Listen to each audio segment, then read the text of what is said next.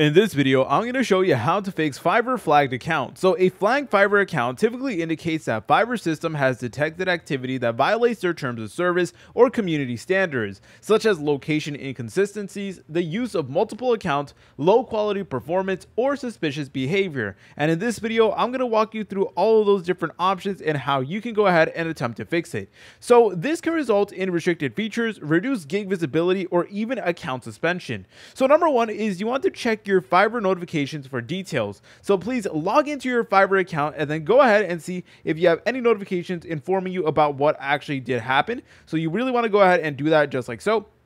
And it should be in the accounts notification tab right over here. And also it should appear in your email as well. And basically it is going to let you know exactly what reason your account actually did get flagged. So again, it's typically due to reasons like inconsistent locations, multiple account violations, or low quality performances. So the first step is to know why your account got flagged in the first place. So if it is due to location inconsistencies, then what I personally recommend that you guys do is disable any VPNs if you're currently using it, and make sure your device's location settings match your profile's stated location. So use a consistent non-VPN IP address for future login. Also, if you did move or something like that, or maybe you moved to a new city, then you actually need to change your profile details. For example, you need to change the location so that it is actually accurate and it does match your device's IP address. So again, that's really important. Also, check for your gigs that may violate terms of service, such as offering prohibited services, which I can't really get into, but some examples would be like bot traffic or fake reviews or using copyrighted material.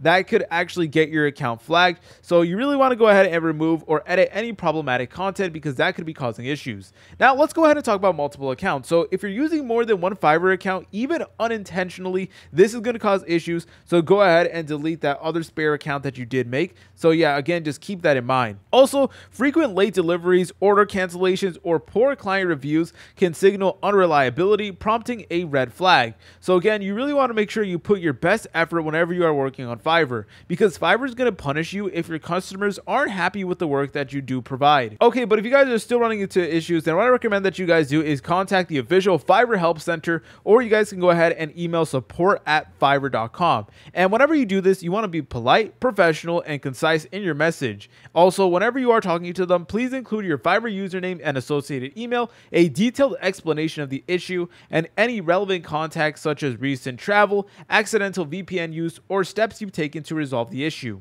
Also, avoid sending multiple tickets, as this can delay responses. And if you don't hear back within a few days, follow up on the same ticket. So go ahead and press on this black button over here that does say contact us, and then you want to go ahead and talk to a Fiverr customer service representative, and they'll walk you through the entire process and let you know the steps that you guys can do in order to get your account fixed. If you guys found this video helpful, make sure to leave a like and subscribe. I'll see you in the next tutorial.